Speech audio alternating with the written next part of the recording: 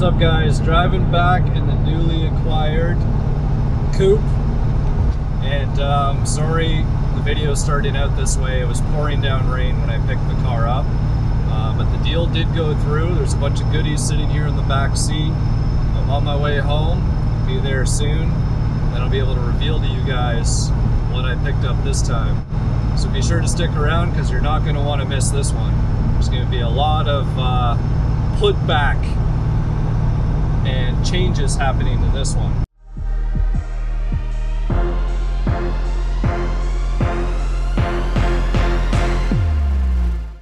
All right, guys, here we are back at the shop. You can see the car sitting here behind me, and it's a much nicer day out today. So I figured I would show you guys firsthand this new acquisition I got in 1988 LX notch, 93,000 original kilometers on it, with a lot of modifications and questionable ones, as mentioned before.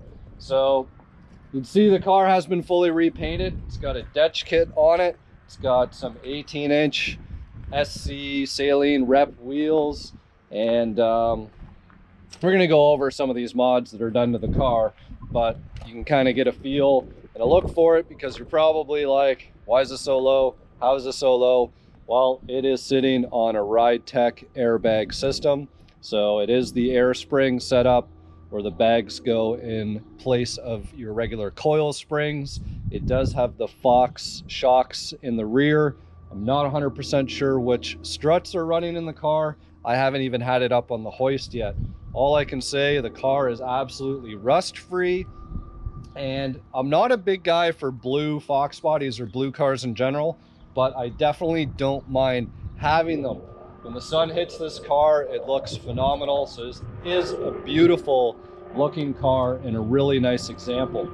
So this car actually came up for sale in the Toronto area, probably a month and a half ago, and I missed out on it. I tried to buy it. A couple weeks go by, and I get a text message from a guy that I've been talking to about another build, and he asked me if I would be interested in a coupe, and he sends me a picture of the car.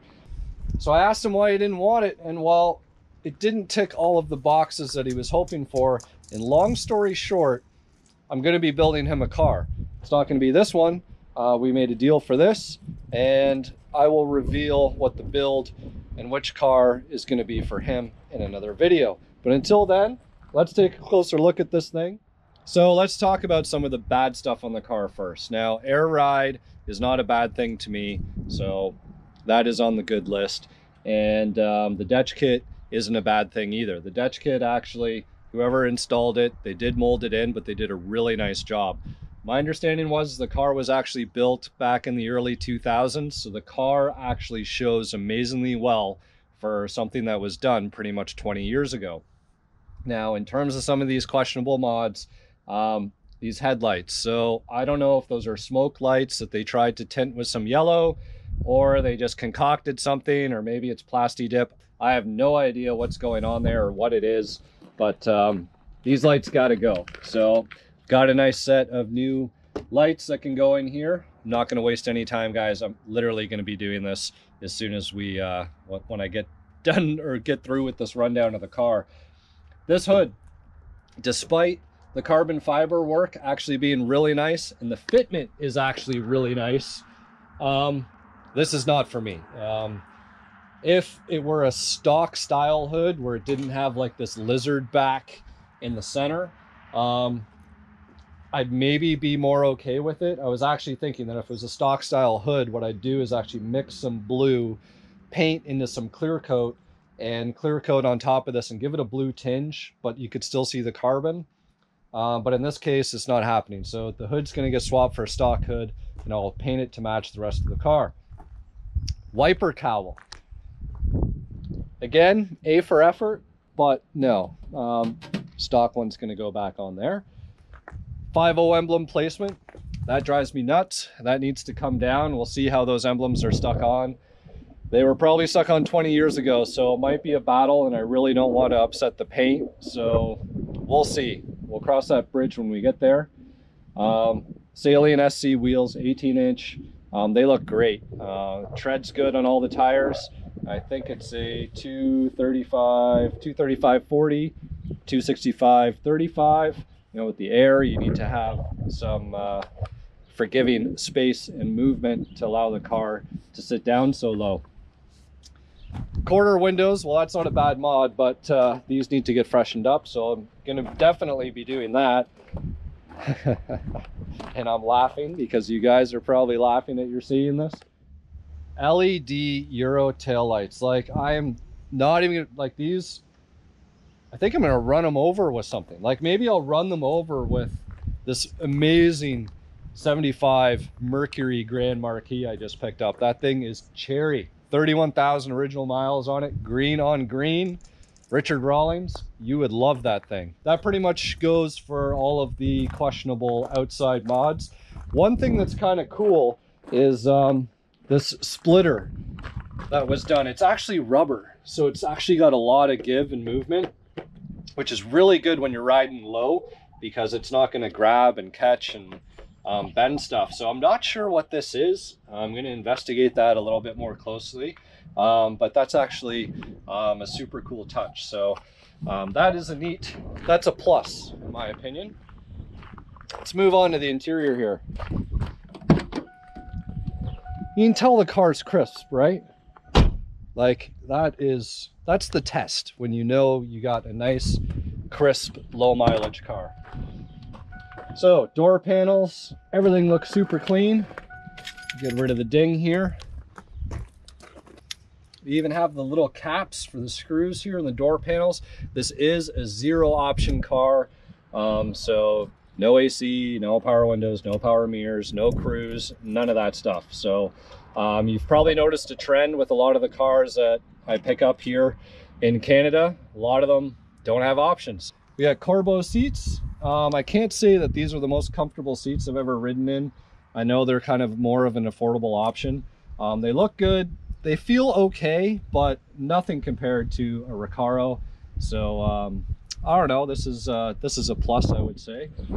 Steering wheel, not a huge fan of, but you know, maybe if it was like a nice Momo wheel or one of the newer Ford Racings, but you know, it's okay.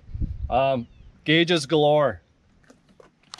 Got the Christmas tree style air fuel ratio gauge here and a boost gauge. So clearly the car was boosted at one point in its life. It is definitely not boosted anymore. So these are kind of useless. So this guy will come out. The lovely monster tack. And then you got your vent replacement gauge pod there, which I guess if the car doesn't have AC, then you really don't care if you're not getting any air getting blown through there. Dead gauges as a result, so they've plugged in sensors for water and oil and killed the gauges in the cluster. So we'll definitely be removing that setup, hooking up our cluster gauges again.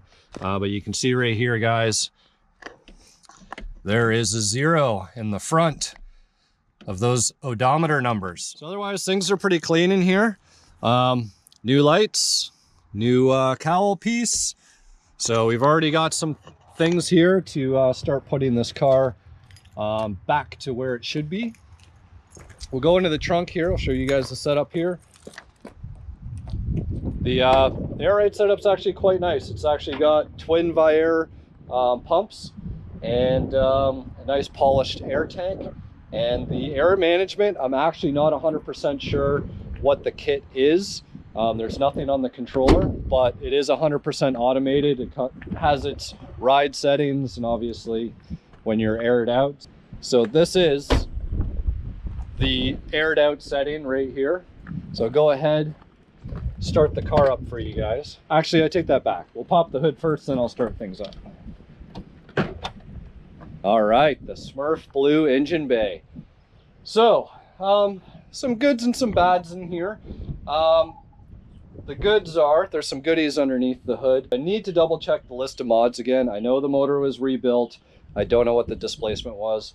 Does have aftermarket heads. It's got a cam, it's got the intakes.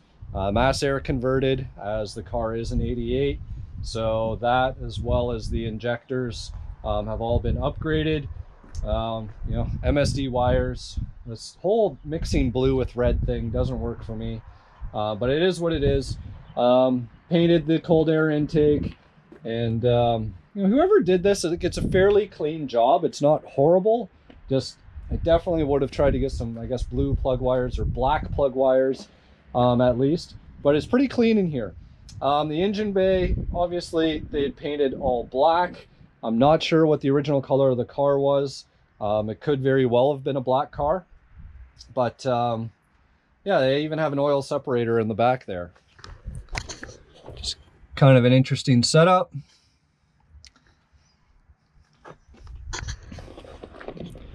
Got some SVE coolant hoses. You know what? To be honest with you, I got a set of brand new Continental blue hoses. Maybe they should go on this car, because I don't know what other car that I have that they would suit. So this might be a good candidate. I drove this car probably about 100 miles home yesterday. No problems, drove it at the ride height. The only thing that I noticed is that the temperature did creep up once I got into town, into traffic, and it was just the thermostat, the potentiometer there. So I cranked that down, fans came on sooner, and haven't had an issue with the cooling ever since. Now with that said, check out this water pump. So some kind of sealant work going on here.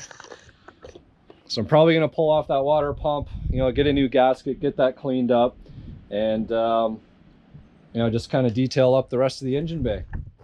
All right, so what I'm gonna do now is actually I'm gonna start the car up, and then you'll see it automatically self-levels itself to its ride height. So we get that started up, you'll be able to see that, be able to hear it, all those things.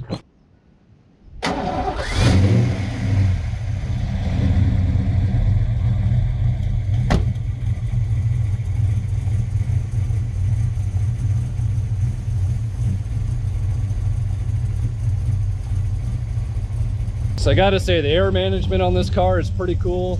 Unlike my silver car, it's all analog. So you're sitting there with switches, looking at gauges, trying to set everything the way that you want it yourself. Versus this one, it already knows the pressures that are set to it. So it's running at about 73 pounds of air in the front bags, and I think it's about 32 pounds in the rear. And one thing that you'll notice is that the car actually has to go up higher and then pressurize down in order to reach those optimum ride heights. Same thing happens with my silver car. If you just bump it up to 70 and you start trying to drive away, it's instantly going to drop back down to probably around 50. So you need to go over, you need to bring it up to like 100 pounds and then drop some of the air out of them to get it to the ride height that you want. So you can hear in the back here, nice little idle. It's running long tube headers, off-road mid-pipe, and I don't know what mufflers are here. The car is actually surprisingly pretty quiet for something with long tubes and an off-road on it. So, I don't know, I guess it's okay. Maybe the mufflers need to get changed, but yeah, nice little idle. Just, I hate looking at those taillights. I'm sure you guys do as well, but here, give a listen.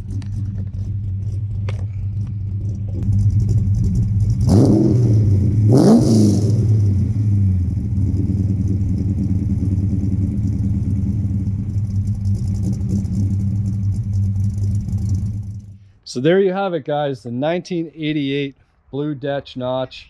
Just kind of came out of nowhere. You got to pick them up when you can. Pretty nice example. Depends what you're into. If you're following my channel, then you probably dig this car. If you're new to my channel, then you might have some other questions, but hey, that's all right. This thing is so close to fitting what I would say is an infamous personalized build. And I'm going to do those few little transformational things and just get the car looking and sounding right, and kind of found a daily driver replacement, right? So the 90 GT is gone. I was hustling trying to get the white 91 ready and on the road, but now they're actually calling for potentially snow tomorrow, which is really hard to believe when I'm outside in a t-shirt right now. But needless to say, got this car, I can drive it around, enjoy it. And man, I miss having something on air ride. So for any of you guys that are wondering, what is the quality of air ride like, or how does it feel? it's actually one of the smoothest, nicest rides that you can get in a Foxbody in all reality. Like, I'm not saying that it's meant for you guys that want to be drag racing or you're trying to put a bunch of power down to the ground. Might not be the best option for you, but if you're driving around on the street and you want a nice low stance, you cannot beat it, in my opinion. It's just nice to have the flexibility, especially if you're really low and you got some bumps that you need to go over, or some driveways that you need to enter and clear. You have the flexibility to bump it up. So I'm pro air ride for sure. I do like to have static drops as well. The white 91, that's going to be a coil over and a static ride, but sometimes you end up paying for that. You hit something in the road, might crack, might chip paint, scrape stuff. You know, like there's some nasty train tracks down there. The 90 GT, I had to slow down to a crawl to be able to go over them. This car, I can shoot right over them, no problem. So there you have it. You can see that this is the actual ride height where the car would, this is how it sits when you're driving. You know, again, I drove it 100 miles yesterday, highway around town, everything. I didn't run into one issue. So it's set up pretty nice. It's a nice car, and we'll see what happens. So stay tuned. I'm going to dig into this thing right now. I'm going to start changing out these headlights. I'm going to change out those tail lights, get the look changed, and then I can do like a nice little walk around video and give a reveal instead of doing it with all this ugliness on here. So there you have it, guys. Let me get swapping some parts out.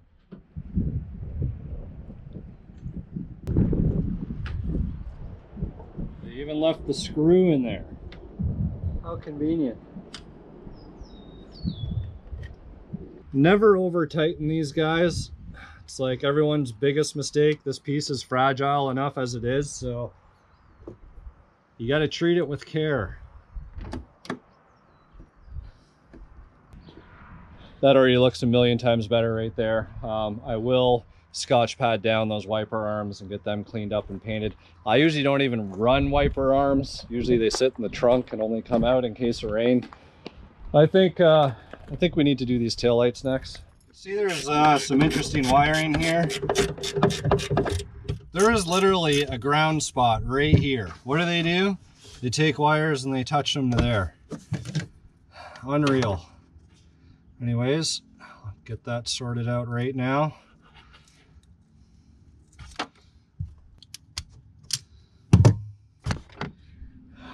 Please, guys, don't be lazy when it comes to wiring. Like, this is so easy. Like, this probably will take less time than whatever it is that they tried to do. There we go, proper ground. That wasn't so hard, was it? So it does look like that the car's original color is black, which is always a nice color. If you're gonna do a repaint, or if you guys are gonna do a color change on a car, painting a black car is good for two reasons. First reason might piss some people off, but the first reason is there's enough black Foxbodies out there anyways. But again, no offense, like, black notches are nice. You can see how many of them I've owned in the past year, and they're great for resale. Now, going back to another good reason why a black car is good to do a color change on is because things like the engine bay, you know, stuff like this, it doesn't look bad when it's black underneath. Like, if this car was originally red, you had a red engine bay, or you pulled off this, you know, trim and everything, and you saw red under here, it'd be pretty gross. So black is good for those reasons.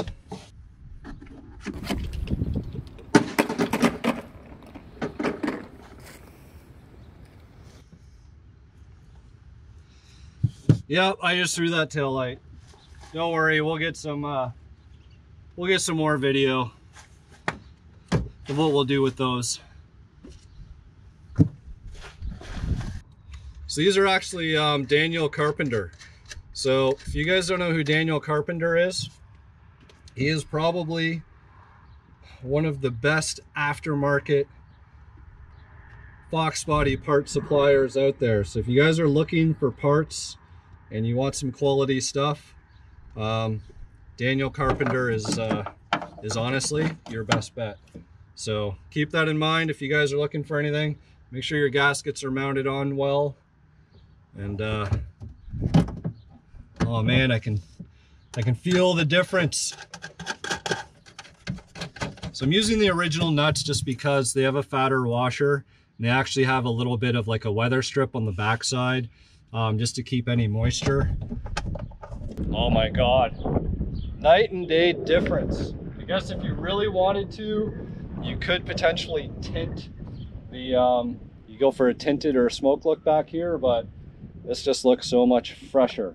I do need to find some bulbs though, because the LED lights actually had a, because they're LEDs, so they just plug into the factory harness. So again, oh look, it broke.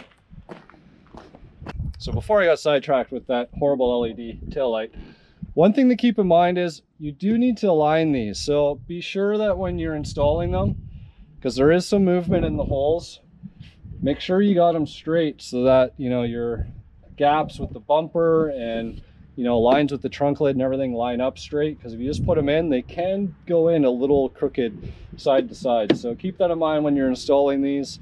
And I'm going to get the other side done real quick, and we'll take a look at the final result. There we are, guys. Looks a million times better. So fresh and crisp back here. But let's move on to the headlights, get those swapped out.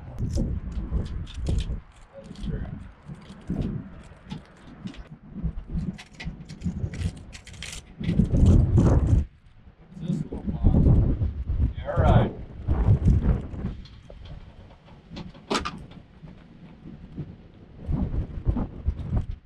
I don't know what I did there. Put it down. Just hit one button. Which button did you hit? Because I don't know. I'd like to know which one did it. I haven't even figured it out yet. I hit this one right here and it just dropped. Night and day difference, hands down. Man, put what, maybe an hour's time into this. New headlights, new tail lights, got the wiper cowling put back to stock, and the car looks a million times better already. You can almost, funny enough, you can almost tolerate the carbon fiber hood. I'm not saying it's good, I'm saying you can almost tolerate it some. So brand new headlights, 6-piece kit, you know, changed the weather strip around the headlights, made sure everything was aligned up, sitting all good in there. Wiper cowl, super straightforward. Again, guys, don't over torque these down, be gentle with them. The wiper sprayer was actually just sitting in there, the screw was still attached, so I just screwed that on. Super easy fix. Look at how bright and crisp those taillights are.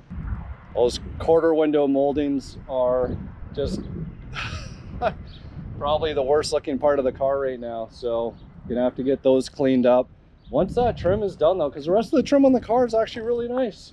So once I can do a little bit of a little restoration on here, they're not horrible, so it shouldn't be too hard to get these looking good again. And that's it, guys. 1988 blue coupe, DECH kit, air ride, 18-inch SC rep wheels, little built motor, heads cam intake. So there you have it.